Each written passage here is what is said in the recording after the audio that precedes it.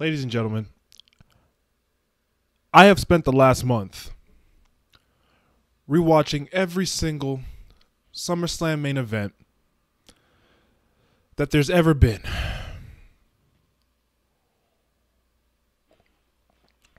And before y'all ask, this is not wine. It is actually sparkling apple grape juice, as I am legally not allowed to drink until the 20th of this month. But yeah, I've watched a lot of wrestling over the last month. And we're going to rank every single one of them in this video. Diesel versus Mabel. Oh, God. You think you know me? What up, YouTube? Welcome to Rated M Wrestling. This your boy, Mo. So, like I said in the intro, we're going to rank every single SummerSlam main event of all time. So, there's been a total of 34 of them. Before we get started, drop in the comments. Let me know what you think is the greatest SummerSlam main event of all time. Don't forget to like, comment, share, subscribe. We're on the road to 10K, man. Let's get into this. So as we get into this, let's go over our tiers. We got the GOAT tier, Fire, Some Light, Mid, and the infamous Asinine tier for the worst of the worst, man.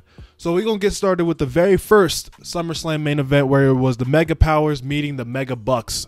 Hogan and Savage versus Ted DiBiase and Andre the Giant. Honestly, I went into this not expecting very much, but this is actually a pretty entertaining match for what it is, especially knowing what era it's in. Usually 80s matches aren't as entertaining as this one was for me, but the crowd was probably what made it for me. The action was actually not too bad. DiBiase was really carrying their side, obviously, because Andre was more or less on his last legs. But yeah, I think Hogan and Savage and DiBiase did their thing. And then the crowd, of course, made up for it. So honestly, I would put this in the Some Light tier because I was wildly entertained by the whole thing. Now, as for the next year, we have another match involving Hogan and Savage, but on opposite corners. We had Hogan and Brutus Beefcake versus Randy Savage and Zeus, a.k.a. Debo. So honestly, this match was very, very slow. A lot of the same moves, especially from Zeus, who wasn't a wrestler. So it's not for him to be carrying matches. Savage did what he could. Hogan did what he could. Brutus Beefcake did whatever Brutus Beefcake does. But honestly, I wouldn't say this is a horrible match. It just wasn't what the year before was, to be honest. So I'm gonna go ahead and put this one in the mid tier. This was exactly what you would imagine an 80s match looking like. It just wasn't up to par to what last year was, or what a lot of these other ones on this list are going to be. So yeah, mid tier for this one. So now we move on to SummerSlam 1990, where we had Ultimate Warrior versus Rick Rude in a steel cage match. And again, it's not for me per se. It's a really basic match. Rick Rude did what he could, but Warrior wasn't always an in-ring technician. You know, he had decent matches here and there, but this one wasn't one of those memorable matches. It just, for me, this goes solidly into the mid tier. I would put it, I don't even know if I'd put it above or under Savage and the last one. So I would just put it in the mid tier and leave it at that. I didn't really enjoy this one that much, but again, it's not the worst of the worst. Now, the worst of the worst, well, not all the way completely the worst thing I've seen, but so far, this is the worst one. It's the match made in hell, and it was rightfully tagged so, because it was hell getting through this match. It was Hogan and Warrior versus Sergeant Slaughter, General Adnan, and Colonel Mustafa, and the Slaughter and Mustafa and Adnan, they were way past their primes. It's just the match was slow. It was boring. A lot of the same moves, nothing special. Hogan and Warrior were gonna carry these guys to a classic or anything even decent. So honestly, this is gonna be our first Asinine. I'm gonna be honest. It wasn't a good match at all. I'm really sad that this main event is really, hell, they could have had Brett and Mr. Perfect main event this one. This was not it. Now, this next match is one of those matches that everyone talks about as one of the greatest matches of all time, as one of the greatest SummerSlam matches of all time. And to be honest, it's as good as advertised. This is one of those matches I believe you should at least watch once in your life if you haven't already, because if you want to remember how good Bret Hart really was, just watch this match. Because story goes that British Bulldog was completely out of it. He was actually high, I guess. He wasn't actually there mentally, and he was completely gassed, but Bret carried him all the way through the finish. He didn't know, Bret called the whole match in the ring. It was, and for what it was, not even just for what it was, it was just a fantastic match. Back and forth action, well told story, babyface. It was just a pure babyface match, and honestly, one of the greatest IC title matches of all time, without question. I think it's fair to put this one in the GOAT tier. I think putting it any lower would be doing an absolute disservice to this match. Now, this next one is one of those matches I think, well, honestly, it's going to go in the Asinine tier, just to be quite honest with you. But it is very funny because Lex Luger and Yoko had one of those clunky, boring matches that the mid-90s was known for, and then Lex Luger wins the match, but by count out, yet he celebrates like he just won the WWF title. It's one of the funniest, most ridiculous moments in SummerSlam history. Like, why are you celebrating? You technically lost. You didn't win the belt, bro. Your main goal was to win the championship, and you didn't do it. Why are you so happy, dog? Waving the American flag and shit. Yeah, but for what it is, the match was not good at all. So, yeah, Asinine tier for sure. And now we got another one that goes in the Asinine tier. Honestly, Undertaker versus Fake Taker. Like, Underfaker, I should call him. It's just completely ridiculous.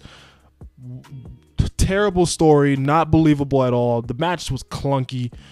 Like, Taker wasn't the ring general he would end up being just yet, so he couldn't carry this guy to apparently who I've heard, correct me if I'm wrong in the comments, was actually his cousin, but I'm not 100% on that. Don't quote me on that. But yeah, no, this definitely goes in the Asinine tier. I think it's honestly the top of the Asinine tier. Is better than Lex Yoko and then the match made in hell. But yeah, that's not saying much. This next one, I don't even feel like talking about it much. It's Diesel versus Mabel. You've heard about this match if you haven't seen it yet. And if you have seen it, you know exactly what I'm talking about. This is, without question, the worst SummerSlam main event of all time. I don't think it's even arguable to go in any tier higher than this. Is one of the worst matches of all time, period. It's just a complete waste of your time. If you haven't seen the match, don't. It's not even like bad that it's funny. It's just a bad match. When Kevin Nash is the most, and I love Kevin Nash, don't get this fucked up. But when Kevin Nash is the most agile guy in the ring, you've got problems. And in the middle of the match, you saw Mabel sit on Kevin Nash's back, and you can hear Nash fucking screaming in pain. I don't think they've edited it out of the network. It was just a bad match. Mabel wasn't made for the main event. I don't know why they let this main event SummerSlam. The mid-90s, it was a hot mess, and this is prime example of that. So again, to any of you fans that watched in the mid-90s and are still fans to this day, salute to you, because I wouldn't have been able to. Obviously, worst SummerSlam main event of all time. Not even a question for me, dog. And I'm gonna take a drink. Good Lord. I want my time back. Michaels versus Vader in '96. I don't really. Yeah, I obviously watched it recently, like I said in the intro, but it's like not very memorable. I'm gonna put it in mid. I remember it being better than the first two in the mid tier, the 89 and 90. Vader was made to look like a bum. And then there was that spot where Shawn got mad at Vader for not selling something properly, I believe. It just wasn't good. It could have been so much better considering who these two guys are. If you've seen, everyone knows how good Shawn Michaels is, but Vader is slowly becoming one of those underrated legends of the past, and he's really as good as a lot of people say he is. It's just, if you haven't seen the best of Vader, go watch some of his Japan stuff. But yeah, this wasn't it. So now we got one match that it's before my time, but I really, really appreciate what it did. It's Hart versus Soul. It's Undertaker versus Bret Hart as Shawn Michaels, the special guest referee for the WWF title at SummerSlam 97. Personally, this is going to be the first one in the fire tier. The match itself was okay. It was pretty good. Not like nothing groundbreaking. I think it's the finish that honestly vaults it into the fire tier for me. You know, Shawn smacking Undertaker in the head with a chair. It led to the Hell in a Cell, the first ever Hell in a Cell match, which had Kane's debut. Obviously, Montreal. A lot of people can easily see this as like the jumping off point for the Attitude Era. So, and you know, everyone knows how big the Attitude Era ended up being for professional wrestling as a whole. So just for that and its cultural and impact on pro wrestling, I think it's only fair to put it at least in the fire tier. If not, you can easily argue it for the GOAT tier as well. Another match I believe belongs in the fire tier. It's Stone Cold versus Undertaker, and probably their best match ever. They don't really have much chemistry usually, but this one actually worked for me. It was a Highway to Heaven, 98. Stone Cold was on fire. You know, the story with Taker and Kane, are they in cahoots or whatever, and it ended up being a very good match. If you haven't seen it, I would go watch it. I'd recommend it. It's pretty solid match. But yeah, fire tier, I enjoyed it for what it was. So the last SummerSlam main event of the 90s was Triple H, Stone Cold, and Mankind. Story goes, no one's actually clear on this. It was either Stone Cold didn't want to put over Triple H, or Jesse Ventura didn't want to, who was running for governor, I believe, didn't want to raise the hand of a heel. I don't know exactly which story is true, but personally, for me, it doesn't matter. The match itself was a good match, nothing too crazy or too memorable, but it was not a bad main event at all. I would put this in the some light tier, but personally below the very first SummerSlam main event. But yeah, I did enjoy this match for what it was. A solid triple threat match, but nothing too crazy, nothing too memorable. So now we pick it back up with a really great triple threat match. It was Triple H, The Rock, and Kurt Angle. This is a match where Kurt Angle, that's not funny, but you know, Kurt Angle got concussed, but they still dragged him out there because they didn't know back then how to handle concussions and stuff. But you know, this was one of those great. Honestly, SummerSlam 2001 as a whole was all-time great. So I'm going to put this one in the very top of the fire tier. Very good triple threat match. Very enjoyable. Great story being told between Triple H and Kurt Angle.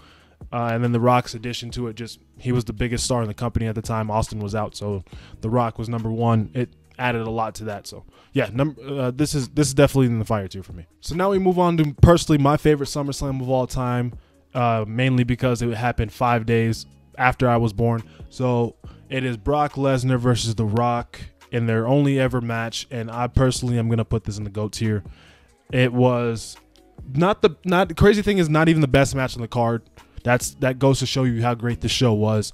But the athleticism on display by Brock and The Rock, a lot of rhyming. Try saying that like 5 times fast. But yeah, Brock Lesnar and The Rock did their thing. They killed it. Very enjoyable. The crowd was into it. The crowd even turned on The Rock at one point. Some were cheering him, but it was still like, it wasn't like they were in Montreal, but they were turning on The Rock, siding with Brock Lesnar, and then Brock, you know, picking up the win, becoming the first, like not the first ever, but the youngest ever WWE champion at the time. Great story being told. Great moment for Brock. What a way to close out probably the greatest SummerSlam of all time. So yeah, GOAT tier for me. Now this one is a match, I don't know, it started very promising, and then its finish just deflated the hell out of it. It was the Elimination Chamber match between Triple H, Shawn Michaels, Goldberg, Kevin Nash, Chris Jericho, and Randy Orton. Yes, there we go. I remembered all of them. And Goldberg just went in there and destroyed everybody. This was potentially going to be Goldberg's greatest moment in WWE. Because up to this point, they hadn't booked him that well, but this fixed everything. And then towards the end, they broke all of that with Triple H hitting him with only one sledgehammer shot to win and deflate all of it. And honestly, for that, if it wasn't for that, it definitely would have gone in the fire tier, but I can't go higher than the top of mid for me. It just that finish deflated. It ruined everything. It just killed everything. That was the dumbest way to go. But the match preceding the finish was fantastic. So now we got a match that really isn't talked about anymore for obvious reasons. It's Chris Benoit versus Randy Orton in Randy Orton's first world title win. And for the match itself, I would put it in the something light tier. It was a very solid main event. Nothing particularly crazy about it, but Benoit and Orton were both very good technical wrestlers. Not technical wrestlers, but very good wrestlers. Chris Benoit in his own right was a good technical wrestler, but like Randy did his thing, Chris did his thing. Just wasn't, all-time Pantheon great main event. It was just really solid. It's not talked about much, but it was Orton's moment, and the crowd was on his side. It was a very solid match here. Not much to say. Oh man, if you haven't seen the video where I talk about SummerSlam 2005, it's gonna be over there on that side. Check it out when you're done with this video. We got Shawn Michaels versus Hulk Hogan in possibly one of the funniest main events of any show ever. I don't even care. I'm putting this in the top of fire tier. Putting it in GOAT tier is a little bit too blasphemous, but man, was this funny. Like Shawn flopping around like prime LeBron James, making Hogan look like an idiot. And you want me to go more in depth about this match, again, check that video out. But yeah, I can't put it in GOAT tier, as funny as it is. But yeah, fire tier at least. I don't care if it's the top of fire tier. I don't care what anyone says. So now we got Edge versus John Cena in honestly a good match, but they've had better. They had better after this, the TLC match, the Last Man Standing match. They've had a bunch of better matches than this, but this is still a really good match. It goes to show you how good their chemistry is together. So I'm going to go ahead and put this at the very top of some light. Again, good match, good result. Edge should have won, make him look strong. But yeah, good match. They've just had better. I just realized I accidentally skipped Booker T and The Rock, but honestly, not much I'd write home about. The result was very obvious. The Rock was clearly going to win. I'm sure if you were watching it live back then, you obviously predicted The Rock was going to win. It's a good match, just nothing crazy. I'm going to put it at the very top of mid. It was okay. It was not anything substantial, but yeah. So now we got John Cena and Randy Orton, and I believe their very first pay-per-view match. And for what it was, I would put it on the same tier as Cena and Edge the year before. I'd say it's a little bit less in terms of quality, but it's still a very good match. It's one of their best, which again supports my case that it's the most overrated rivalry in WWE history. Don't at me, but yeah, something light, not a bad match at all. Very good, probably one of their best. But yeah, now we get another one that definitely belongs in the GOAT tier. It is Edge and Undertaker in Hell in a Cell. What a way to close one of the greatest feuds of the very late Ruthless Aggression era. Edge and Undertaker went in there and kicked the absolute hell out of each other. Lots of memorable spots. The choke slam through the ring. Just what a match. And then Taker lighting Edge on fire. We all thought Edge was dead. He lives. He's still around. But yeah, what a great Hell in a Cell match. I can't do this match justice personally. Just go watch it. If you haven't watched it before, just watch it, bro. Now we got probably personally my favorite SummerSlam main event of all time, because it's part of one of my favorite feuds of all time, Jeff Hardy versus CM Punk in the TLC match. I thought so many great spots. These guys deserved the main event after telling probably the greatest story of 2009. What a way for Jeff to go out in terms of pay-per-views before he left for 8 years. It was the swanton off the ladder. It's so many memorable spots, bro. So many. I'm definitely 100% putting this in the GOAT tier. Honestly, I would put it. I think I may have overrated Brock and Rock just a bit because of bias. I think I'm gonna move it down to the very top of fire. Yeah, that feels more right. It wasn't the best match on the card, but yeah, back to Punk and Hardy. What a match, what a story, what a way for Jeff to go out. Now we go back down to the very bottom of this tier list. This match was one of the most baffling booking decisions in WWE history, without question. Why the hell did the Nexus lose this match? why you had a bunch of potential megastars on your hands and you had John Cena take a DDT on concrete just for him to power up, go Super Cena mode, and beat everybody in that ring. It's just one of the most baffling decisions ever. This 100% belongs in Abilene. It's not as bad as Diesel and Mabel, but it is bad. And the booking decision at the end was horrible. Shame on you, WWE. And honestly, I love them, but shame on you, John Cena, for changing this story, because the Nexus had so much potential. It had probably the greatest debut in Raw history. Honestly, maybe had a better debut than the Shield. It's just, what a bag fumbled, bro. What a fumble of a bag. So now we got Cena and Punk with Triple H as a special guest referee. This was after their Money in the Bank 2011 match, which obviously is one of the greatest matches of all time. This one is a very good match, but nowhere near that tier. I would put this above Cena Edge. I'd put it in some light. It was a very good match, very confusing finish, and then, should I move it down because of what happened after the match? Because you had Del Rio's cash in, Kevin Nash attacking Punk, basically deflating the Summer of Punk, to be honest. It's just, I don't know. Y'all let me know in the comments if I should bring it down for that. But for the match itself, I think I'm going to put it in some light. Because when we go to 2013, I'm going to include the post-match stuff into it. I think it's only fair for me to move it down just a bit.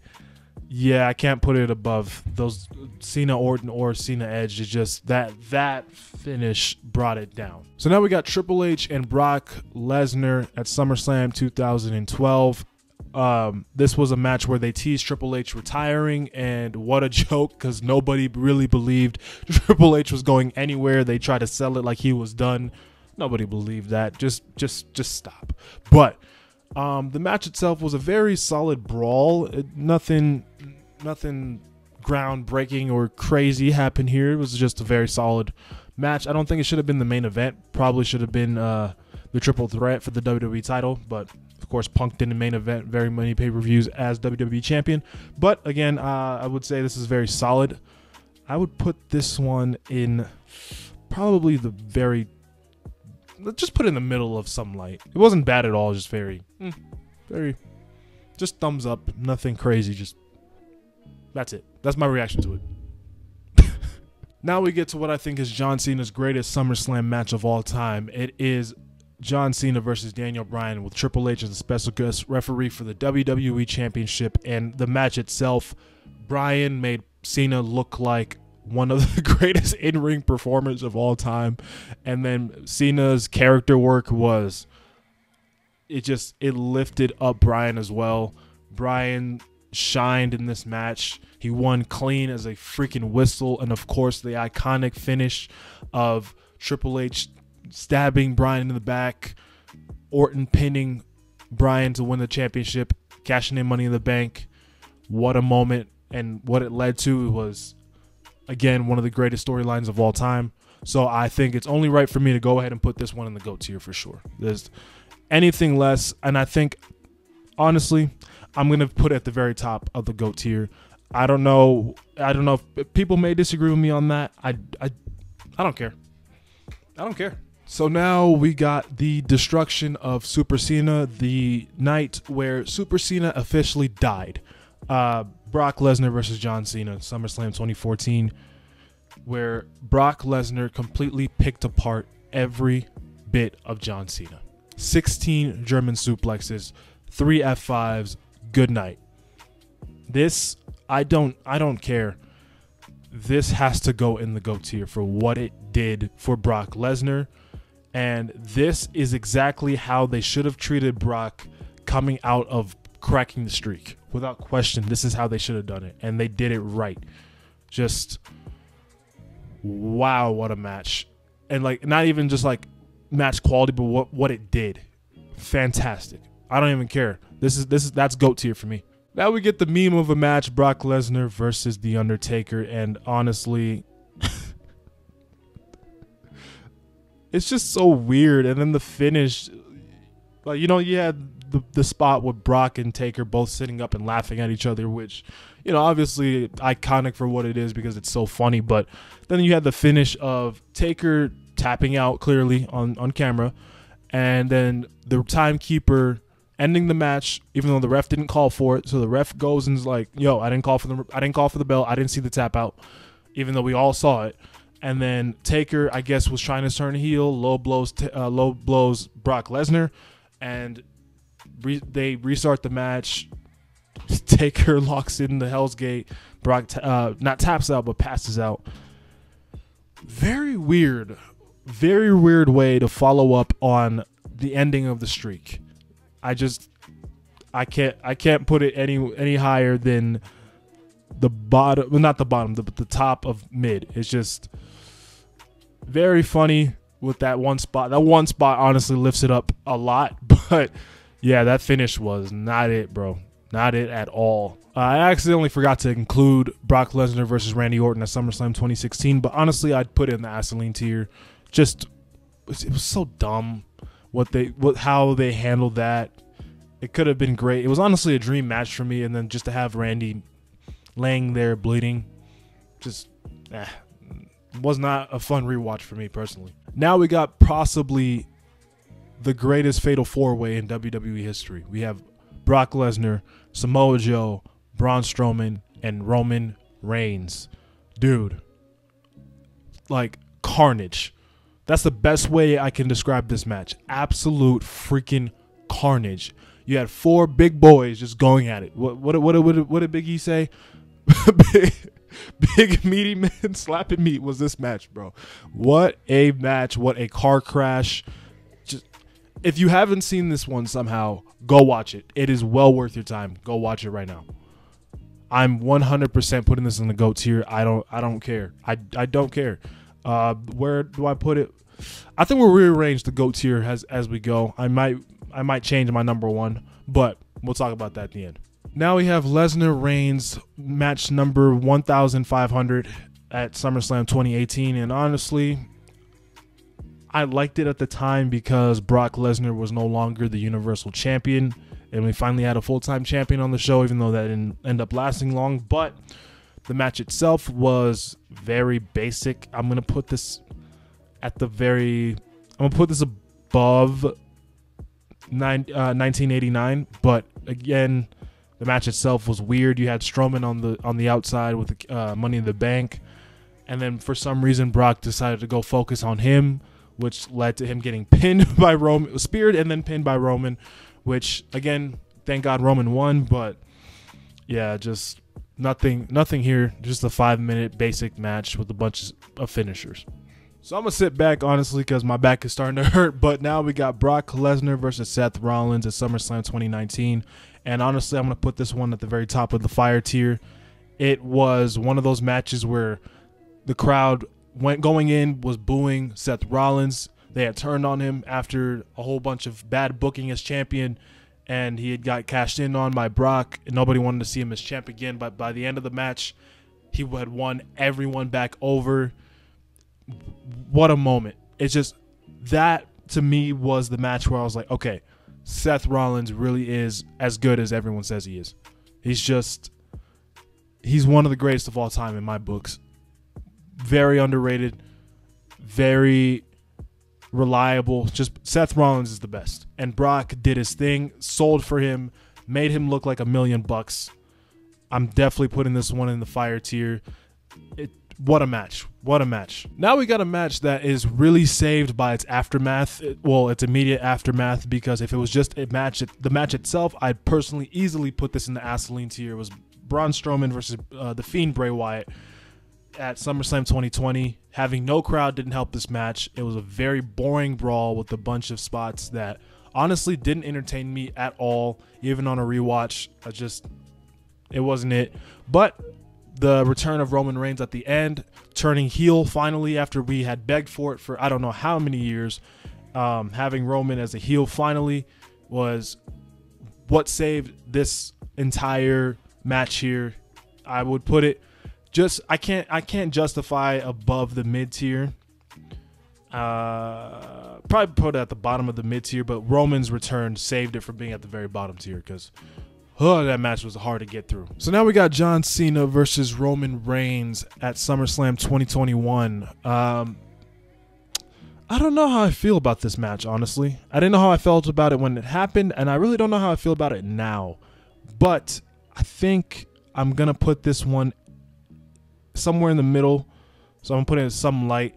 It was basically the same match they had at No Mercy some years before, but with Roman as a heel and Cena as a face. So like the face-heel dynamic made sense then, but honestly, just a very basic match. Nothing too crazy. It was really built off its storyline. So for what it was, not a bad match, but nothing crazy memorable there for me. If you have made it this far, I appreciate you very, very much. We are at the very last match. It is last year's main event, Brock Lesnar versus Roman Reigns. But before I talk about this match, I want y'all to drop in the comments if you've made it this far, hashtag #RatedMGang, bro. I appreciate you for making it this far. So now Brock Roman, there was a freaking tractor. That alone justifies it being in the GOAT tier. That alone has to put it in the GOAT tier. There was a freaking tractor in a wrestling match. And it was the perfect way to cap off their feud. I never want to see another Brock Roman match again, personally, but for what this was, I will never get tired of rewatching this match. Fantastic. Absolutely GOAT tier. Brock and Roman, what a way to go out. Some people would argue this is their best match. I think their very first match is still their best match, but I wouldn't disagree with anyone. Well, I wouldn't argue with anyone that says this one is it. So there you have my rankings for every single SummerSlam main event, bro. Personally, I still think Bryan Cena is the greatest one. You can argue Bulldog and Brett. I know a lot of the British viewers would say so, and I respect that. That match was fantastic, man. But yeah, I would personally say Cena Bryan is the greatest SummerSlam main event of all time. But y'all drop in the comments again. Let me know what y'all think is the greatest SummerSlam main event in your mind, and what is the worst. If you don't say Diesel versus Mabel, I got a lot of questions for y'all. But no, like, comment, share, subscribe. I appreciate y'all for being here. See you on the next one. Road to 10K. Peace.